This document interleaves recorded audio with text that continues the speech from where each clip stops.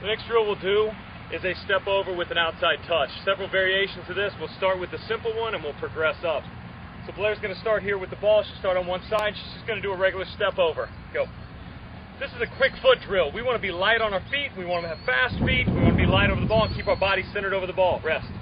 Now we're just going to add a simple touch to that. Just a simple outside touch. Still a quick foot drill, a controlled drill, a rhythm drill. Go.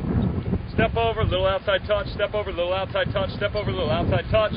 Now she's going to progress real quick. I'm going to tell her to go call. She's going to step over and sprint out of it. Go. Step over, sprint out, and we run. With that drill, what you can do is you can start off with the quick feet drills, just like a ladder drill, a little coordination, little touch on the ball. Then you can progress to actually sprinting out, getting a little speed work into it. How fast do they transition? How fast do they change directions?